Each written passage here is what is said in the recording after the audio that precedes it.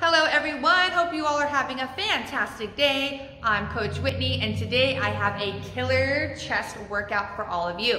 So we will be doing 4 total chest exercises for a total of 4 rounds. Each exercise will be 12 reps. Exercise number 1 will be chest press, number 2, chest flies, number 3, decline press, and number 4, we're gonna get down for some push-ups. Now, in between each chest exercise, we are going to be throwing in some cardio. So after chest press, 20 jumping jacks. After chest fly, 20 mountain climbers. After our decline press, 20 skaters. And after our beautiful push-ups, we'll be going for 10 skips. We'll do 10 on the right and 10 on the left side. All right, let's get it done.